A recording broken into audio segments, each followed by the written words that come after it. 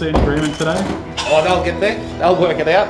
Radio, do you want me to just break into song? Like the rest of the country, federal parliament is starting to return to normal this week. Honourable members, I present agreement for members to contribute remotely. While there are still constraints on just how many staff can come to Canberra, and the building is still closed to the public, there are more MPs and senators here as border closures and lockdowns ease. Why does the Prime Minister always go missing when leadership is required and never take responsibility for anything? Yeah. I thought this was question time, not sledge time, Mr Speaker, but if that's how the Leader of the Opposition wants to kick off the week, well, that's up to him, Mr Speaker. A busier parliament creates its own tensions, particularly in the Nationals party room, which for 2 days has been debating the PM's proposed climate change plan.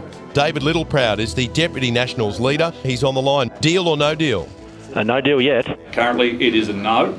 We'll continue to have discussions, and guys, I've got work to do, so thanks very much. We hope that in the next short period of time we can come to some sort of decision within the room and through a proper process. After 18 months of COVID-19 seeming to dominate all, and amid a flood of announcements about opening up the country again, there was only one issue consuming political oxygen in Canberra today: the spectre of the Nationals apparently holding the government and the country to ransom over climate change, though that is not quite how they see it. We will make a national decision and we won't be held hostage to what other people may wish. Just wondering about a 2030 target, a midterm target. Would you agree to double that from 26 to 50%? I think that's highly unlikely.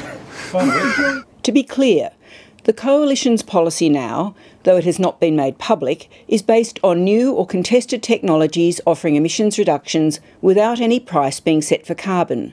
The policy, which the PM hopes to take to the international climate talks in Glasgow in just 2 weeks' time, will forecast that we will do better than the 26 to 28% emissions reductions by 2030 it promised at the last election.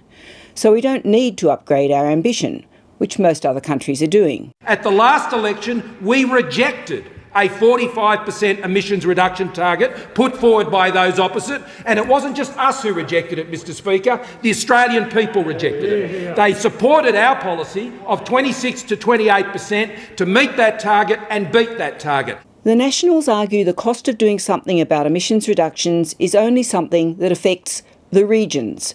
The junior coalition party has reportedly been offered tens of billions of dollars in regional spending in return for agreeing to a commitment to reaching net zero by 2050. Nationals cabinet ministers were openly claiming last week that the government's policy would be determined in the Nationals party room, rather than, well, the cabinet. Why is the Prime Minister not in the room where Australia's climate change policy is being decided? Thank you, Mr Speaker. The government's decision on the government's commitments for Australia in relation to COP26 will be made by the government in Cabinet, Mr Speaker, in Cabinet. That's where it will be made. That's where these decisions are made. All members of the government understand that. The opposition is arguing that an emissions reduction target that is not legislated means little, knowing full well that the government does not want to legislate lest it reveal its divisions in any vote. Some of you might even write, wasn't Scott Morrison clever to drag the coalition to this position? But unless it's legislated, it can't be taken seriously. But Labor also faces questions about its own position. If I was going to Glasgow as the leader of Australia, I would have had very clearly, a long time ago, a clear position worked out for Australia going forward. And when it's announced, you'll all know it. The Prime Minister finally confirmed on Friday that he would be going to Glasgow. Earlier, he'd suggested spending another 2 weeks in quarantine could dissuade him from attending. But on Friday, New South Wales Premier Dominic Perrottet upped the ante on opening international borders. He announced that people returning from overseas into New South Wales from November 1 would not have to quarantine. Hotel quarantine will be a thing of the past. The federal government is responsible for quarantine under the Constitution, but effectively handed over the management of it to the states last year. And that means in practice it's actually the states who decides who comes here and the circumstances in which they come. We're going to get tourists back as quickly as possible. From From a New South Wales perspective, we're not going to discriminate.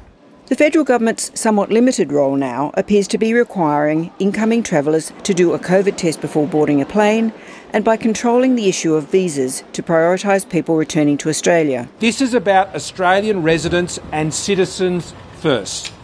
The Commonwealth Government has made no decision to allow other visa holders, skilled visa holders, student visa holders, international visitors to come into Australia under these arrangements. They are decisions for the Commonwealth Government, as the Premier and I know.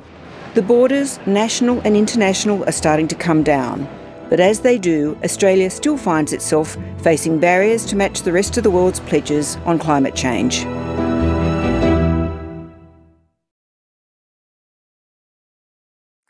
Hi, I'm Lee Sales. Thanks for watching this story. If you'd like to watch more of 730's stories, they are on the left of your screen. And tap on the button below to subscribe and get the latest from ABC News.